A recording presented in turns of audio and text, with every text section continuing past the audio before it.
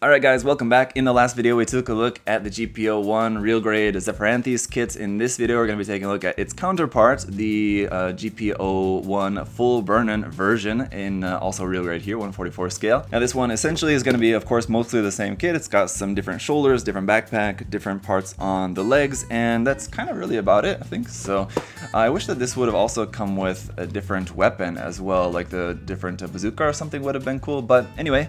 The GP01 Zephyranthus was pretty cool. Let's go ahead and check out what the GP01 full Bernern, the FB version, is going to look like as well. Alright, so just like with the previous kit, this one is just very standard RG style box art here on the front with a little kind of damage there on my box, no big deal. But you do gotta love the RG style box art, I really enjoy it. And then over here on the side, as I mentioned, this is number 13 in the line, so just straight after its younger brother. On the bottom here, once again, just that close-up image from the front of the box there. What the real grade frame is going to look like on this, so there's the runner and then what the frame looks like all built up, including some backpack parts and then just a couple of other little bits of armor on there as well. Talking about the marking stickers, which we've got those of course, and then what the core fighter is going to look like just on its own and then installed into the body. Over here what the kit is going to look like without any paint or anything, just straight out the box, stickers, and that's it. It does look pretty good. And on the top of the box here's a look at some action poses, so flying there with the beam rifle, shooting the beam rifle, swinging the sword, standing there with his back to us, and then showing off some more other details there. So the regular kit was 2,500 yen, and this kit is also 2,500 yen. So kind of interesting, this is basically kind of like the same kit, plus some more parts there for the backpack. I would think that this version of the kit has more plastic included in here, but they still kept the same 2,500 yen price tag for that, so that's pretty cool. Inside here, once again, we've got just some advertisements showing off the other different versions of the kit in different lines. So the perfect grade, the real grade, regular GP01, and around over here, the SD version, the HD version, and the MG version. Once again, still holding out for an MG 2.0, but here is the manual as well as a very old advertisement for Gundam Breaker in here. Alright, and then all of our runners. And why does this for some reason seem like these runner bags are kind of different than usual? They're like a little bit more cloudy for some reason. I don't think it's because I've just had this kit for a long time, but that's kind of odd.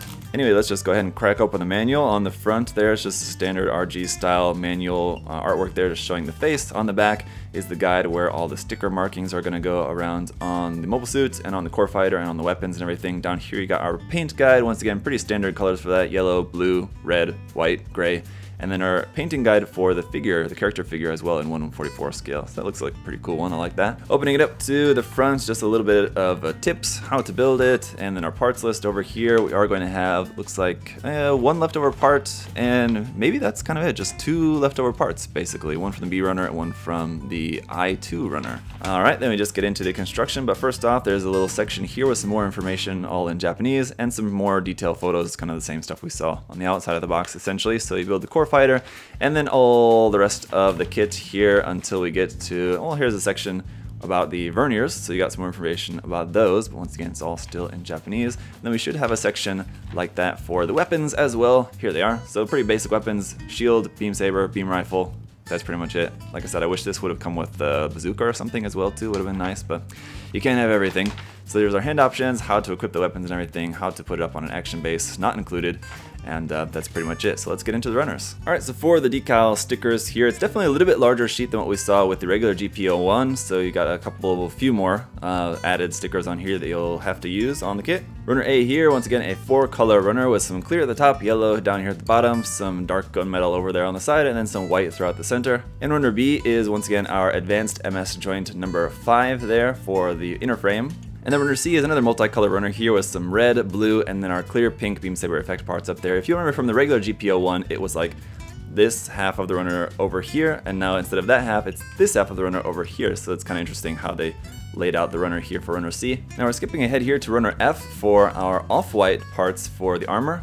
And then runner G is in some very dark gray ABS plastic, and again for the original kit we had this section over here and it was just like the top half, but in this case we have the addition of this bottom half as well, minus this little section over there in the corner. So then runner H1 here, an entirely new runner specifically for this version of the kit. There is our pilot figure, and this is all just new armor parts in white. Then we do also have runner H2, which is a copy of this half of the runner here. And then we have runner I1, which admittedly looks very similar to the runner we had in the first kit, but it's just a little bit different. And this is once again in a very dark gray, gunmetal-y kind of color.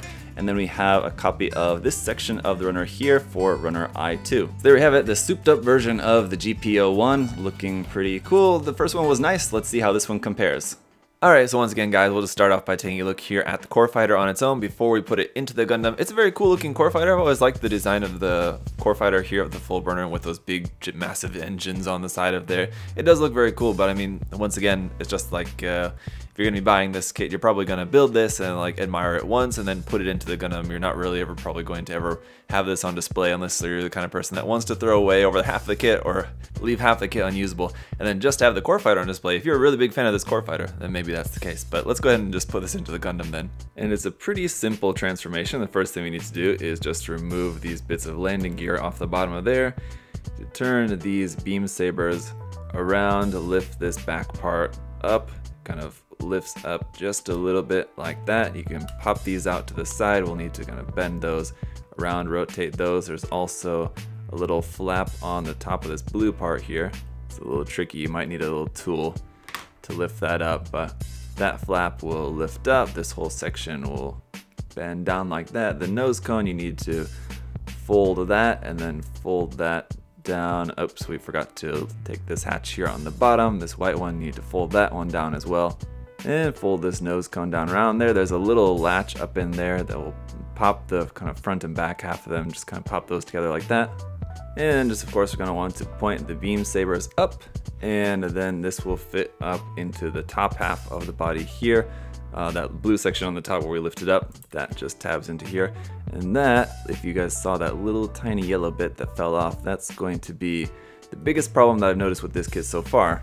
See, the yellow chest vent there fell out, and it's kind of meant to come out because those little thrusters in there are meant to like pop out of there for when he's doing his boosting. So you can, there's a little switch underneath there, you can slide that and those pop out to the front, which is a really cool gimmick. It's just that when you want to have those stuck in there, this chest vent, especially just the one on the left side here, keeps popping out on me. So probably going to happen a number of times over the course of this review. But anyway, so once you got the core fighter in there, then you just pop it onto the bottom half of the body. There's little tabs where this will just fit into place, and it's pretty secure. So there we go, I got that on there. And I will say it does feel slightly less secure than the Zephyranthes did. This one does feel a little bit more touchy. The Zephyranthes felt pretty solid to me. This one does feel a little bit more touchy maybe. Maybe it's just because of that chest vent, but as you can see, I'm shaking it pretty well, and only that chest vent is popping out. The whole thing's still staying together pretty well, so I think it's pretty solid enough. As for the articulation, I won't go over that in this video because the articulation is going to be exactly the same as with the Zephyranthes. I covered that all in that video. Really, the only thing that's different are going to be the parts that are new. So we have new front skirt parts, which are larger here. The shoulders, of course, are larger, and these also have a little kind of gimmick here. There's a little switch on the top you can slide out, or you can just kind of slide out this white part, just kind of grab onto this carefully and slide that out, and it pops out those little verniers there on the side. And you can also spread those apart a little bit, just the top and bottom one. You're just gonna have to do this manually to spread these apart.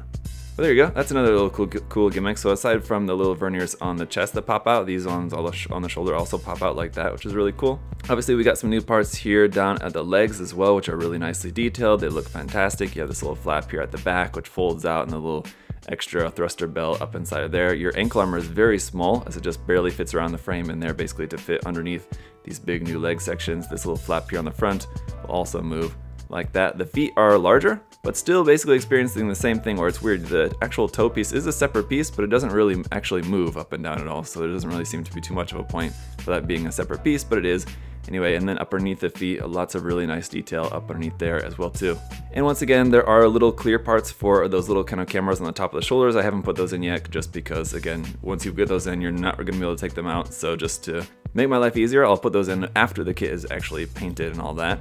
And then just the backpack, of course, you can kind of move the beam sabers around. You can move these bits around, up and down, side to side, in and out, like that. This flap will move up and down a little bit here like that as well too. The main thruster bells up in the center of the backpack, those have a little bit of movement as those are just on ball joints as well too, so you can move some stuff around a little bit. And again, just like with the Zephyranthes, you can open up the doors here on the front of that to open up the cockpit hatch, and then you got basically your canopy of the core fighter up inside there. I mean, just as far as the Gundam goes, aside from the little annoying chest vent and just some maybe not super solid feeling there in the torso section, I mean, it's a really great looking kit once again here. It looks awesome, especially that head. The head just looks so good, very mean looking face on it, and just the details overall. It's got just the right amount of details on it. This is what I love about some of the RG line, and not necessarily all of the kits in the RG line, but the amount of details they have on these GP01 kits is just the right, perfect amount of detail for me. There's a lot there for those of you who do like a lot of details, but it's not super overly complicated with a lot of details everywhere. It's like just a really nice amount of this, so it looks great. Color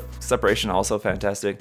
That two-tone white, that's also just nice and subtle. It's not super in your face, just a very light, subtle difference there in some parts on the legs and the arms where it's really noticeable. But other than that, it looks fantastic straight out the box with a little bit of panel lining. I would recommend gray in this case, and some top coat, and it's going to be looking great. The stickers, they're not, you know, they're RG stickers. They don't look that great. I threw just basically a couple there on the shoulders just so you guys can get the idea. But anytime you're putting those stickers on any parts that are not white, they're not really gonna look very good. As for our accessories, they're gonna be pretty much all entirely the same except for our little standing pilot figure here, which is slightly different. It's just kind of in casual clothes like that instead this time. Then we've also got our action base adapter, our RG articulated hands, which again are not great, but you will need these for holding onto the shield, at least the left-handed one for holding onto the shield. Those will also be useful for holding onto the beam sabers. Now these are a second set of handles aside from the handles that are on the kit. These ones have little tabs sticking off the side to plug into the hand for added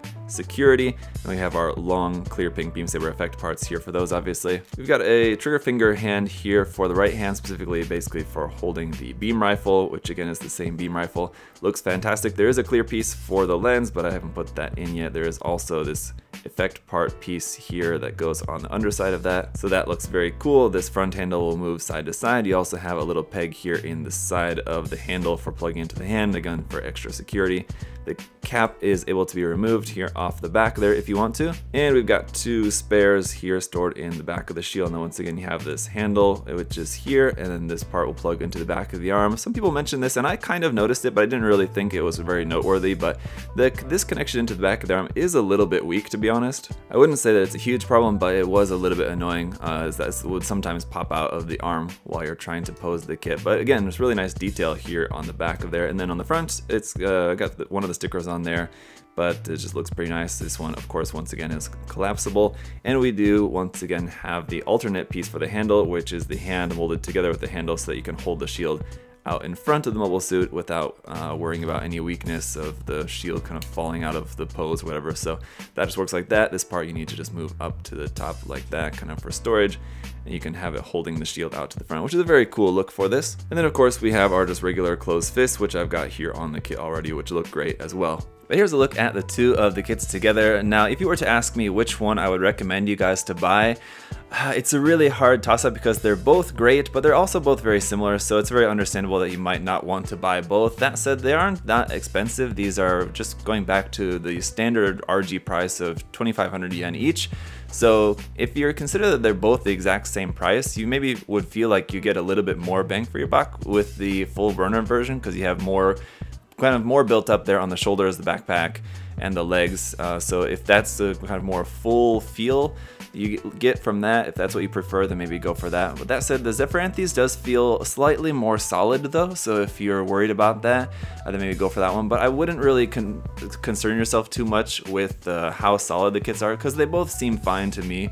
They might be like slightly weak, but I haven't really noticed that much of a problem with it, really, to be honest. I've heard a lot about it, but in my personal experience here building and working with these two kits, haven't really been bothered too much by how solid or not they were. So in all honesty, if you're a fan of the series and a fan just of the GP01 in general, I would recommend getting both of these at some point. Maybe not necessarily both at the same time, unless you really wanted to, but get one, and then if you like it, then get the other one later on, because I think they're of course very similar but different enough that I think it's worth having both of them. I really enjoyed building both of them, and they're, I think, both really great looking kits. But other than that, I think that's gonna pretty much do it for my review here for this guy. Guys, I really like this kit. I'm really sad kind of that it took me so long to get around to building the pair of these, but they've definitely been worth the wait. I really enjoyed building them. They're really great in terms of just the proportions, the details of them. Really can't recommend them enough. Now, just once again, I've heard a lot of people having problems with them, but I haven't noticed anything, so I would say, if you're a fan of the design, pick one of them up at least, maybe both of them if you're so inclined. But despite these being now 7 years old, RG kits, I could definitely still recommend them to you guys if you're interested. So thank you so much for watching, guys. If you have further questions or comments, of course, feel free to leave those down below. And of course, if you want to check out these kits or any other Gunpla kits for yourself, you can check out the link to USA Gundam Store. That's down below in the video description as well. And you can use my coupon code there, ZakuAurelius10, to save yourself 10% off everything on the site as well. And just thank you guys all so much for your support, whether it be liking the video, commenting, subscribing, all that's also greatly appreciated. So till next time, guys, hope you're all having a great day, and I'll see y'all later. Bye bye.